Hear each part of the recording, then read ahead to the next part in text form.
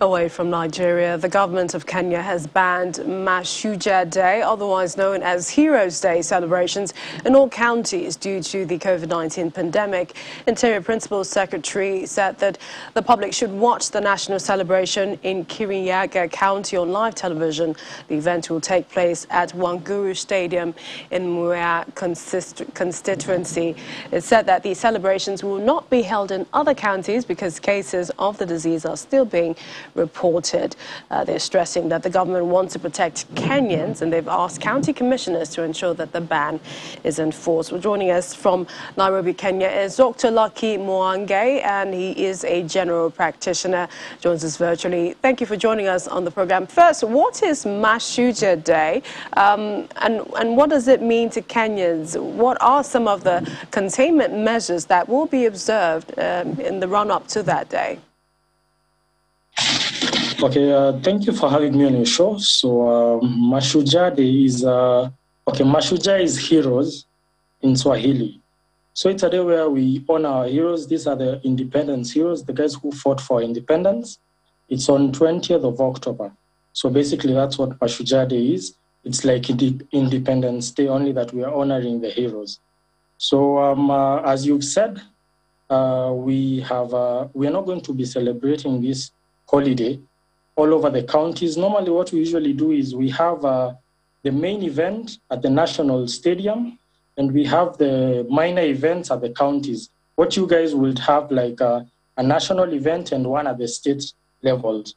So for this one, we're not going to be having Mashujaa Day celebrations in the state levels, what we call counties. And the stadium will be only hosting 2,000 individuals as opposed to full capacity for social distancing and all that. So Dr. Mwangi, in terms of, this announcement, what are citizens' reaction? Are they disappointed, or do they all think that this is in order? Of course, everyone must be disappointed because such a celebration is a huge thing. One, when the state visits your hometown, things usually happen. Roads everything is streamlined, at least to have this event to be perfect. So things like businesses, we have the people who maybe would have been selling foodstuffs and all that.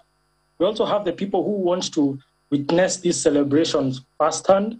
So all these people are disappointed, but we choose to view the bigger picture in terms of there's no need of celebrating Mashujaa Day, then dying after that. We've seen it before where political rallies happen. Then the week later, the areas where these rallies were have the highest COVID infection rates. So we are disappointed, but we understand it. It's in good faith. Finally, Dr. Mwangi, equitable global access to vaccines, that was at the core, and the efforts, of course, to build back better from the pandemic was, one of the core messages of the Kenyan president at the UN General Assembly. What's the progress, especially efforts of getting more vaccines for Kenyans? Okay, first of all, vaccinations in African countries, I think this is an issue that we all have, even in Nigeria. One, there's the issue of the vaccines not being recognized. Then there's the issue of the patents, meaning we can't make the vaccines ourselves. So when we speak about vaccine equity and getting the vaccines, we have to understand that most of it relies on diplomacy. We've seen our president going out and meeting foreign leaders, and this has actually bore fruit because these foreign leaders actually give us the vaccines. The latest one, which we saw, we had 400,000 doses of AstraZeneca from the UK, which were being given. So regarding the vaccine uptake in Kenya, I can say we are doing quite well because we've had 3.6 million vaccines given so far, 889 of them being the total second doses. So this is an approximate percentage of 32% of individuals who've actually gotten the first and the second doses. So apart from that, we also have an online self-registration platform where you can actually register. You have the date of vaccination being given to you, And it's even gone to the point of having the center of vaccination being recorded on that portal. So I think we're really trying, and I hope we continue this way.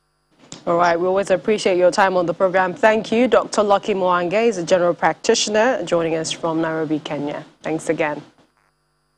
Thank you.